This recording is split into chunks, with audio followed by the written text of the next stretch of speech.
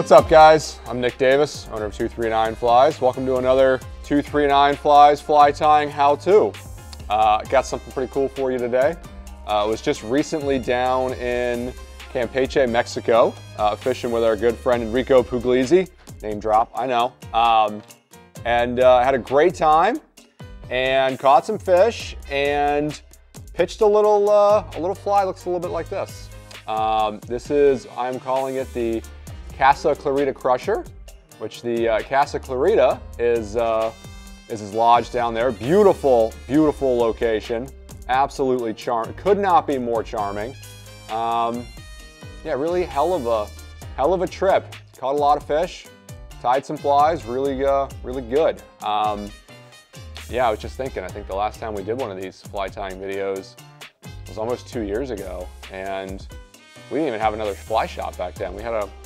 We've opened an entire another fly shop since we've done one of these videos. So pretty excited to bring this one to you today. Also, if you're in the North Carolina area, come visit Brian Eldridge at 828 Flies in Seven Devils, and yeah, go check that out.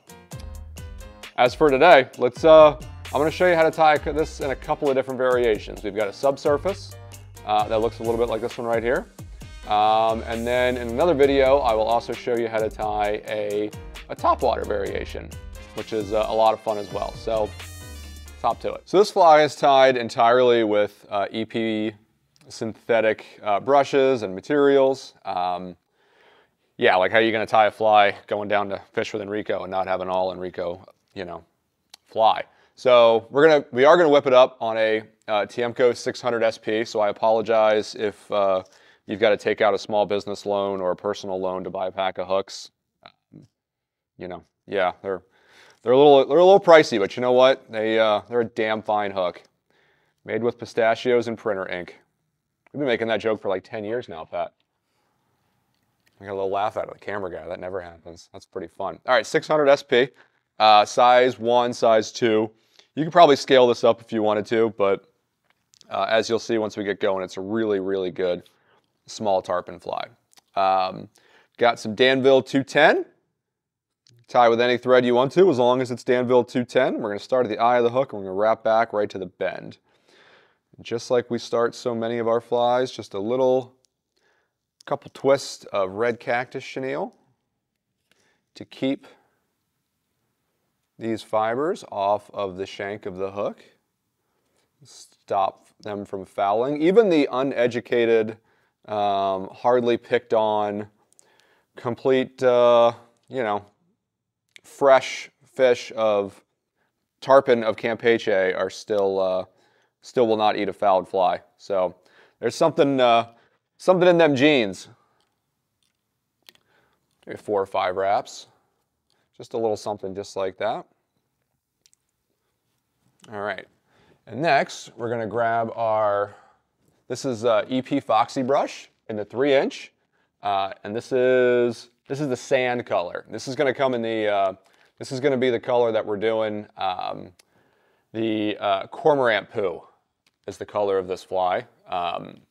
Down there are a lot of cormorants, and tarpon like to hang out underneath the cormorants, and it seems like every time, yeah, you could probably put the rest of that together. So you want to tie cormorant poo colored flies if you're going down to the old Mexico, Yucatan region.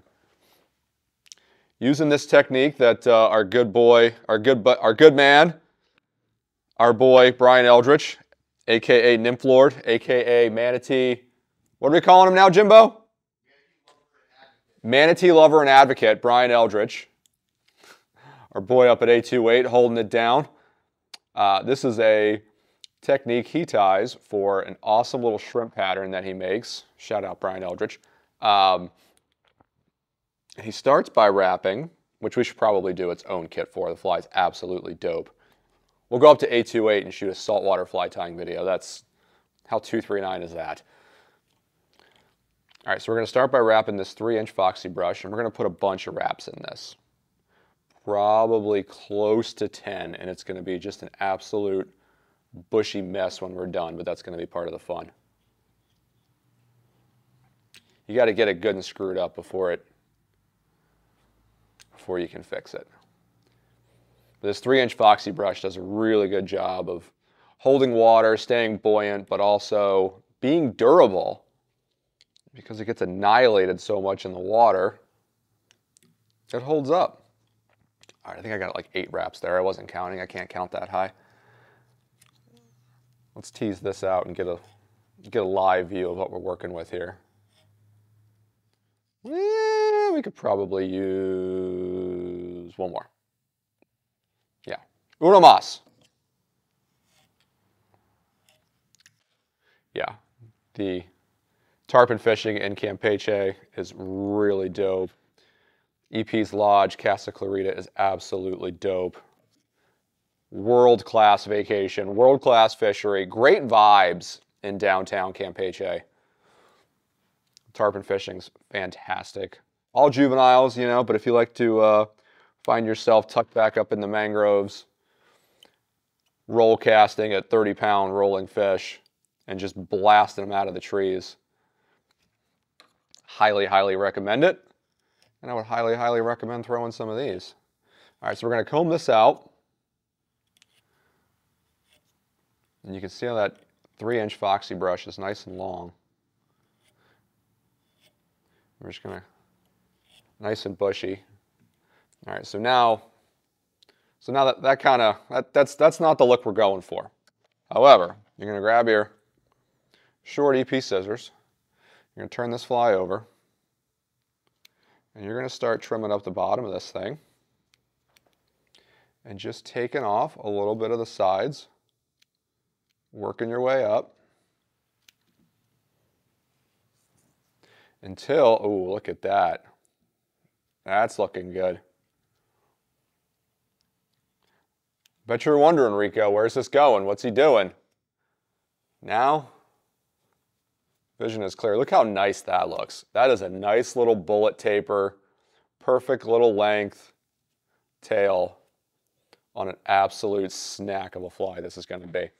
Funny enough, oddly enough, when we were tying a fly, Enrico and I were in the Mexican jungle tying a little topwater fly. Did the exact same thing. Forgot to put something in there. This looks nice. I wouldn't sleep on this step. I wouldn't skip this step. A little piece of black crystal flash. Just going to bend it in half, put it right on top. Little lateral line, little antenna, little what have you, little hey, how you doing? Looks nice. Just, you know, that makes all the difference right there. Like that's the difference between a 10 fish day and going home empty-handed. That little piece of crystal flash. All right, we're gonna tie this in here. Now that we've completely effed this up just a little bit. There we go. Here she grabbed. All right. As we were. Just Arnold Palmer this on back a little bit. Probably give this a 1, 2, maybe a 3-er, possibly a 4. Now let's do a 4. Less is more, except when more is more. All right, so yeah, 4 wraps in there. That looks nice. Tie that off.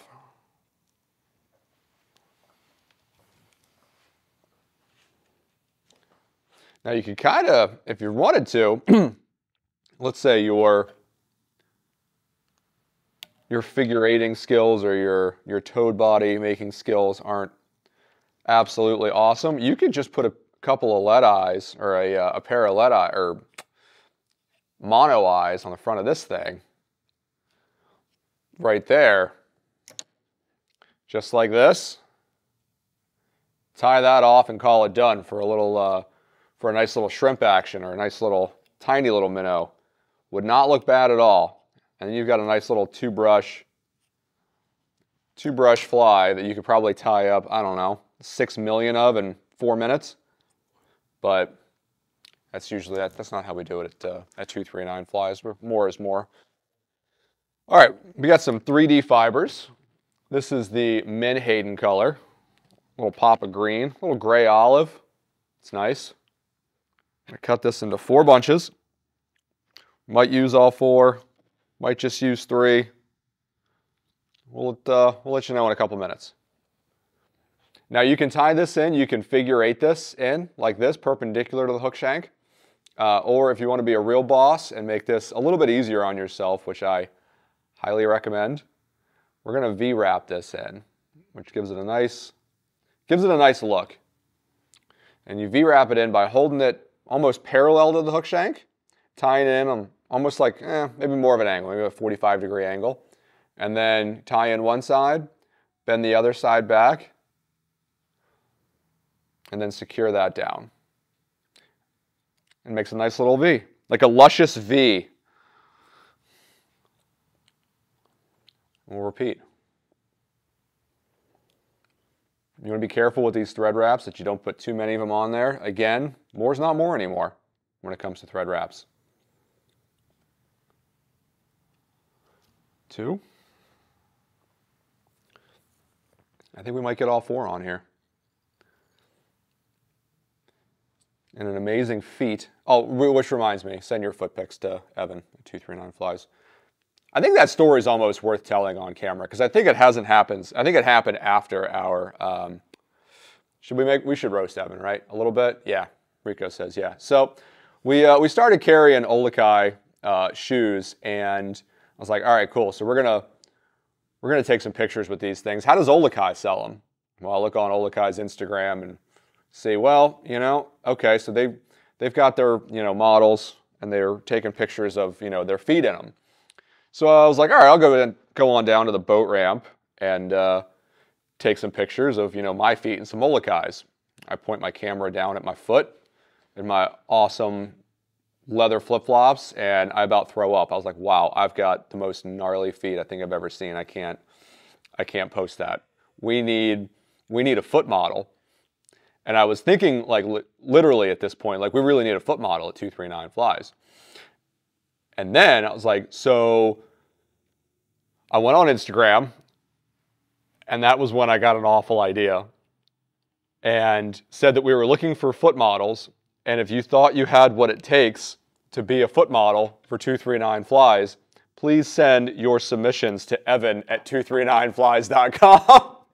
And Evan, dead ass, got like 20 pictures of dudes' feet in his inbox. And he's just sitting there. He texts me about 25 minutes after I leave the ramp. He's like, what did you do? Love you, buddy. All right. So now that we're back to reality here, I tied on some mono eyes. And we're going to take these V-wrapped fibers here. And you can do this one side at a time, or you can mess up both sides at the same time. I like to be efficient and mess up both sides at the same time. And just pull them up, just like that. Get both sides in your hand. And you're going to come in pretty tight on the bottom. If you come in too high on the bottom, it looks real dumb. So you got to come in real tight on the bottom, close with your scissors, and then up on a really sharp angle. And if you don't get it, don't panic. It's okay. And then we'll just kind of push this down a little bit. Trim this up. Might take a little bit off the bottom here. Finishing up with this 1-inch brush, or 1.5-inch foxy brush. Just a little bit off the bottom, just to keep those fibers from fouling. Like a nice anti-foul fly. And then from there, we need some loon. Take some UV thick or thin or flow, whatever you got, whatever you love. This is thick. We'll just put some thick on the bottom, just like that.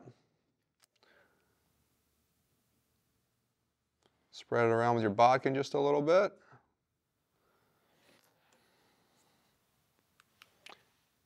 Give a little zap. There we go, get the loon logo in there. They'll love that. A couple of zaps. And that, my friends, is the Casa Clorinda Cruncher. That's the subsurface. I'm going to show you how to tie the top water variation of this next.